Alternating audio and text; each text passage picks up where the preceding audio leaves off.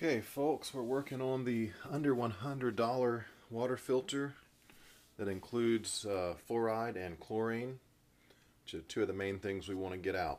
This is the filter I ordered from Cheaper Than Dirt. It's a large ceramic filter, very efficient, meets most of the worldwide standards that we're looking for. It has a 1/2 inch threaded tap on the bottom. Now this we will insert into the top 6.5 gallon food grade bucket.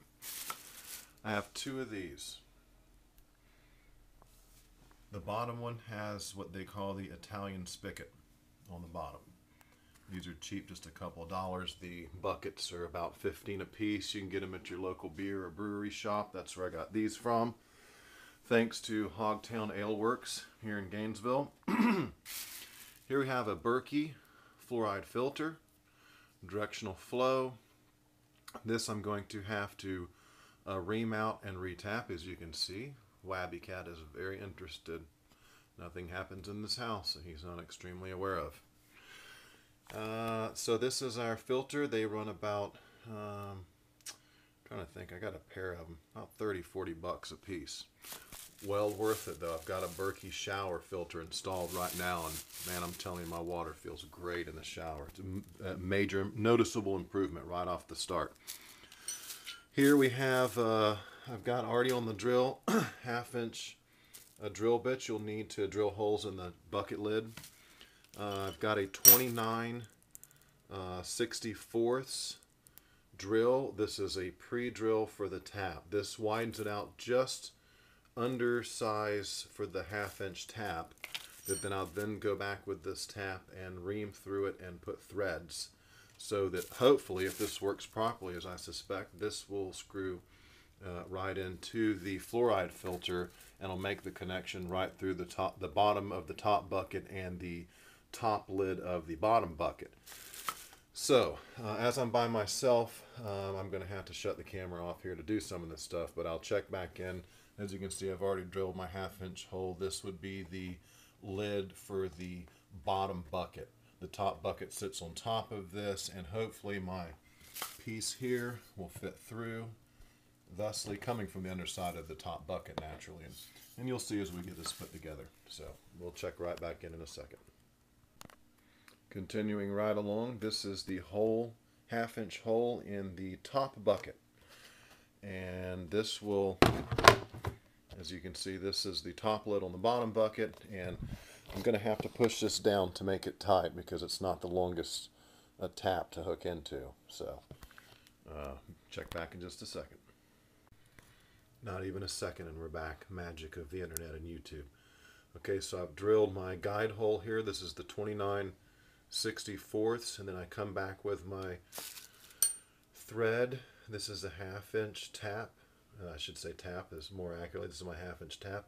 I'll come back with that and thread my holes in here, and hopefully these two are going to fit together, and we'll be well on our way to having clean water. Back in a minute.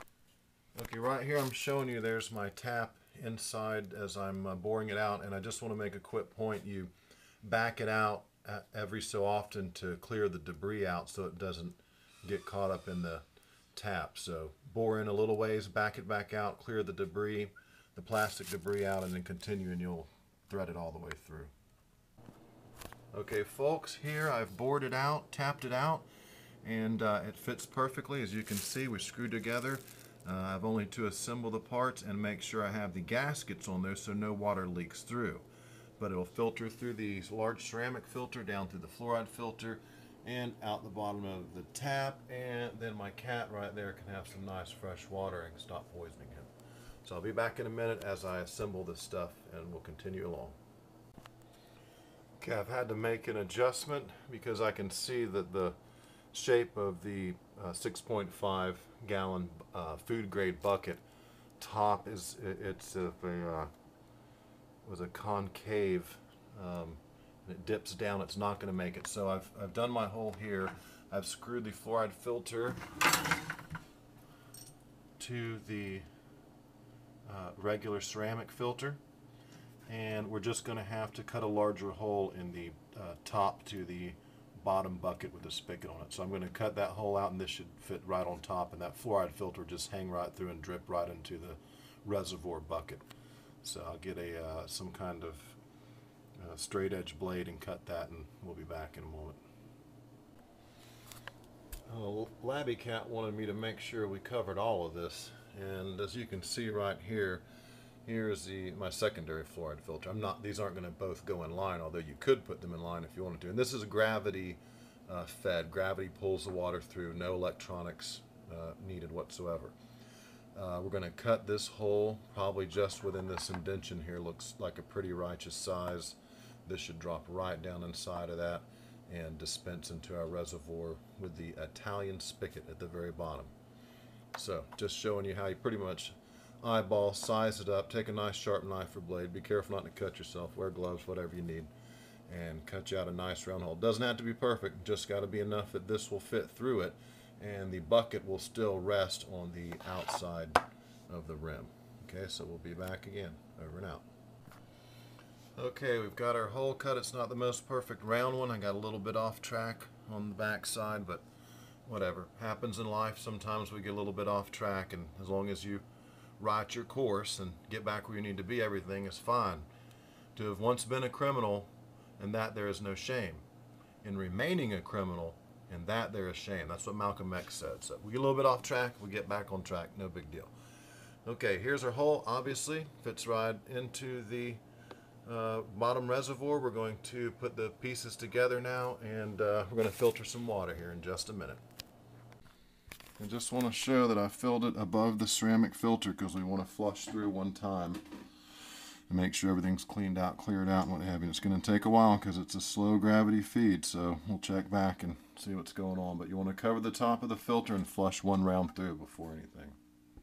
By the way, I ended up using a more pointy, where is it at? Here it is.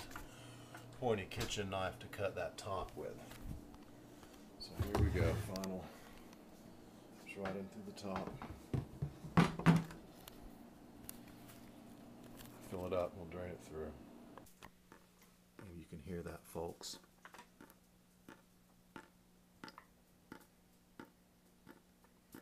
That's a drip of fresh, pure water. No fluoride. But it's worked its way through, and 6.5 gallons. I'll move this out in the garage. Come back in a minute when I got something I can taste test and see what it's like. Oh, by the way, while I'm here, you can use baking soda for your teeth, but here's Tom's Anti-Plaque and Whitening Fluoride-Free toothpaste, and there's aluminum oxide in the toothpaste too, so you got fluoride and aluminum in the toothpaste, which we know in a recent publication from some scientific group, I can't remember, Federation of Scientists, whoever it was, they said it was aluminum combined with fluoride was 10 times as damaging as far as your IQ. So toothpaste is a bad thing. You're looking for something without fluoride in it, even if you got to use baking soda. I mean, do you want 10 to 30 points of IQ back or not? You know, are you willing to pay $100 to do it? That's the question. We'll be back in a minute with a taste test. Okay, so what we learned is we filter about a gallon in 15 to 20 minutes. The PF2 Berkeley filter actually inhibits the flow 15 to 20%. So look for that to slow what's already a fairly slow process down, but whatever it takes to get good non-fluoridated water. What I want to show you real quickly, and I'm just looking at this on Amazon to show you, I try to avoid purchasing from Amazon because it's a sweatshop mentality there. This is your 6.5 bottling bucket with the Italian spigot, which they're not the best. There are other versions of spigots that may cost a little more. Mine's already got a slow drip coming off the bottom of it, so I'm going to have to probably find a better type of spigot other than the Italian spigot. Let's look at filters. The one I ordered was from a place called Cheaper Than Dirt out of Texas. They do survival gear and ammunition and what have you. But this is the ceramic style, candle style 10-inch filter. And I've been looking at the statistics here, comparing it to the Berkey. It actually filters more chlorine than the Berkey does. They're about even overall when you really look at them, but the difference is obviously in price on the generic version here from Cheaper Than Dirt. When we look at the Berkey ceramic styles from Berkey, you're looking at $47.95 a piece for a 9-inch ceramic style filter, which does pretty good removing cryptosporidia and heavy metals and what have you. Chlorine too, 90%, but when I look back at the Cheaper Than Dirt generic brand, it's 95%, so it's a little better on the chlorine. If you get the black Berkey, it's much more expensive. We're going to $50 a piece. Well, a little bit more expensive than the other one, and it does filter more particles, but it's not that much. I mean, I don't, for the price wise, I am justified, I think, in going with the Cheaper Than Dirt. CheaperThanDirt.com is the website. $21.97 for the ceramic style. I'll post up the part numbers and everything and give you a list of parts so you can put this together. Here's the Berkey PF2 fluoride and arsenic filter. What I learned last night is you want to take this thing and put it up to the sink and flush it through for 20 seconds and then install it, and you also prime it with water at the same time so it flows better. In any case, it works fine. The water tastes great, and it's fluoride free. What can I say? So this has been a very successful project, and I'll put a price list, but it looks like under $100 you can have your water filtration system. It's good for 1,000 gallons on the PF2 fluoride arsenic filters, and on the ceramic filters, those are cleanable as well, and you can brush them with a scrubber and reuse them. So basically, let's see, what does it say here? 100 times, cleanable 100 times.